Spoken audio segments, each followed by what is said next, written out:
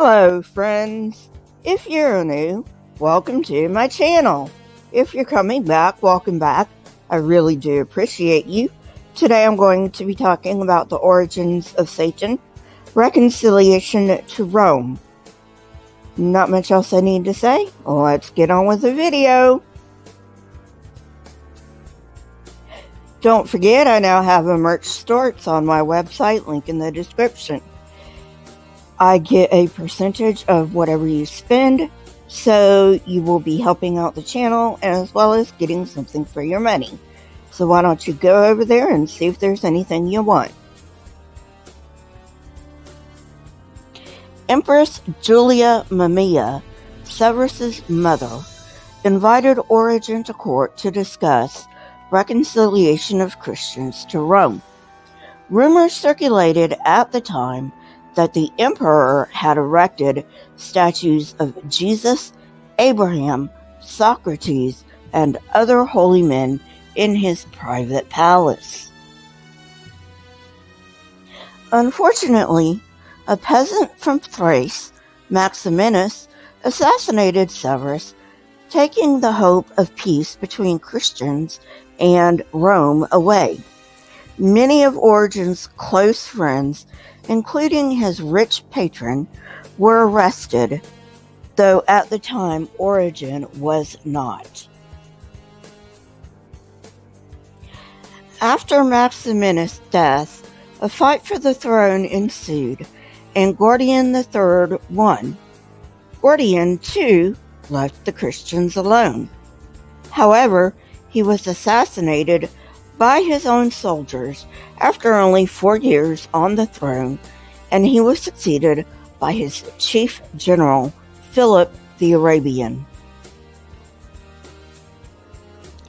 Philip the Arabian succeeded him, and may very well have been a Christian, since at least 3 people saw him doing public penance for that murder, that is, the assassination of Gordian, imposed by the Bishop of Antioch on Easter.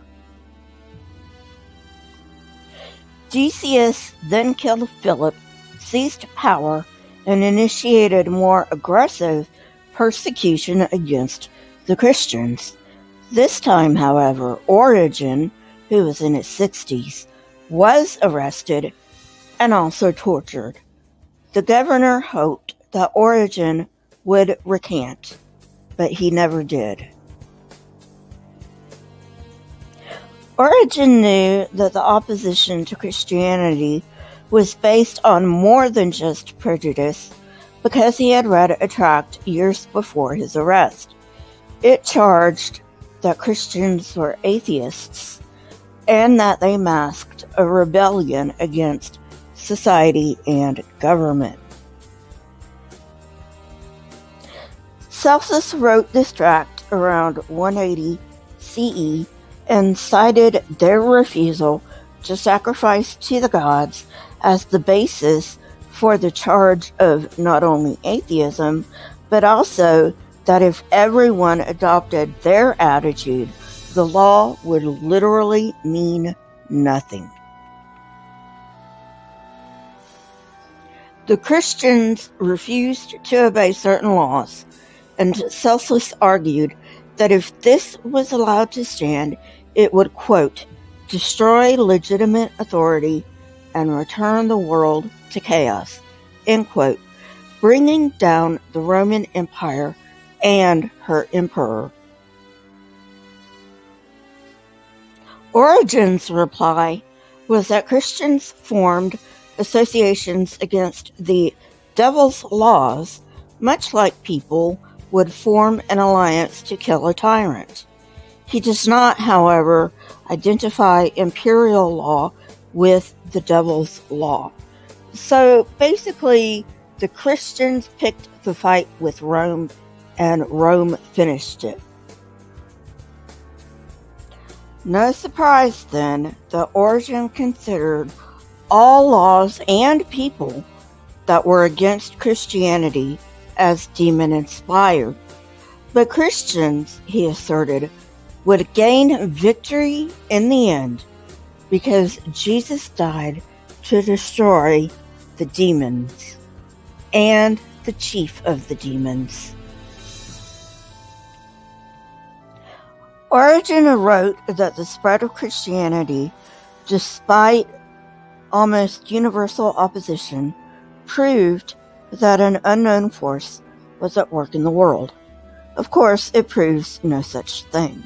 What it does prove is the power of belief and indoctrination. Origen even admits that Christianity spread mainly among the illiterate peoples. But he has an excuse for that. He says it only does that because the illiterate by necessity outnumber the literate. Maybe not, Origen.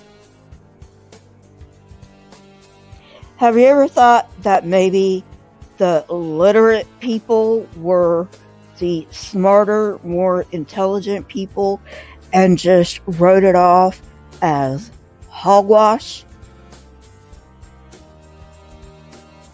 He wrote, quote, "Our Jesus, despised for being born in a rural village," end quote. Wait, did he just admit that Jesus was not born in the royal city of David, Bethlehem?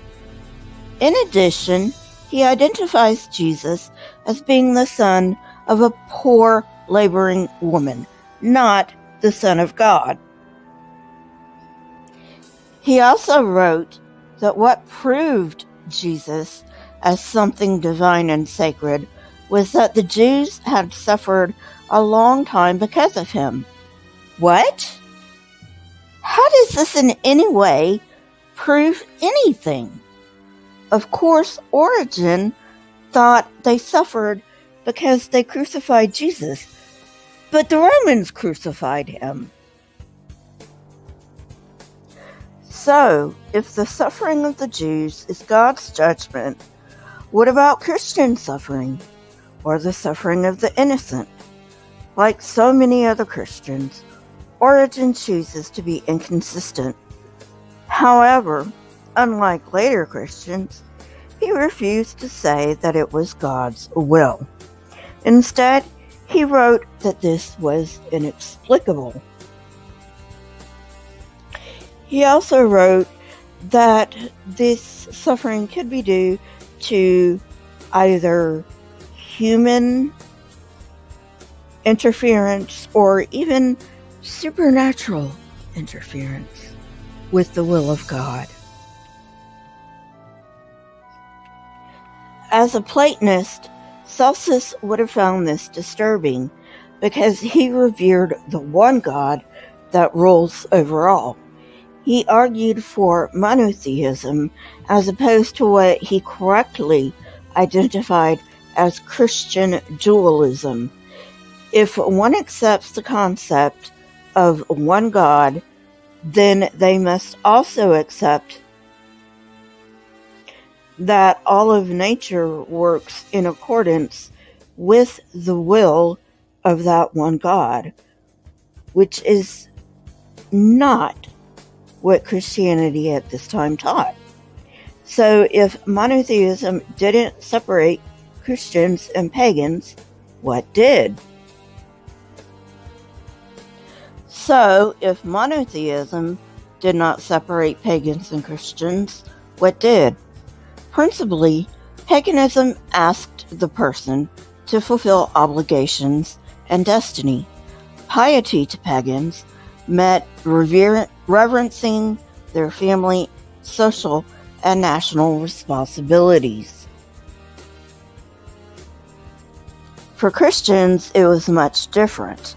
At that time, Christians taught that duty to family, society, and nation were not sacred, and indeed that these obligations were designed to enslave people to the demons. To Celsus, what made Christians dangerous was a blasphemous belief in the devil, that is, inventing an archenemy of God. It is blasphemy, he wrote, to believe in a being who could possibly hinder the great God's ability to do good. By the way, this is also a Jewish belief. Additionally, he accused them of inventing a rebellion in heaven to justify sedition on earth. He criticizes Paul's warnings that Christians not eat food offered to gods because they might commune with daemons. 1 Corinthians 10:20 through 22. Since daemons energize all natural processes, he argued, Christians cannot survive without communing with the daemons. Ironically, he agreed with Christians that daemons instigated persecution, warning them that just as human rulers take action against those who would subvert their rule, daemons will punish those that are insubordinate to them. Well, friends, that's it for today. I hope you enjoyed it. If you did, hit that like button, press the subscribe button, and if you want to know when I come out with new content, hit the bell next to the subscribe button. My Twitter, Discord, email, PayPal, and website links are in the description, along with the source that I used for this episode. My store is on my website. Go check it out. Also, please leave comments in the comment section. Not only do I love hearing from you, but it also triggers the YouTube algorithm. Also, please remember that I choose my comment of the week on my Saturday live streams from my edited content. Remember, I now have a fixed time for Saturday live streams, 2 p.m. Pacific Standard. Keep learning and searching for truth. Here are a few videos from my library. If you have not watched them yet, go ahead and watch them and tell me what you think. Until next time, friends, stay safe and goodbye.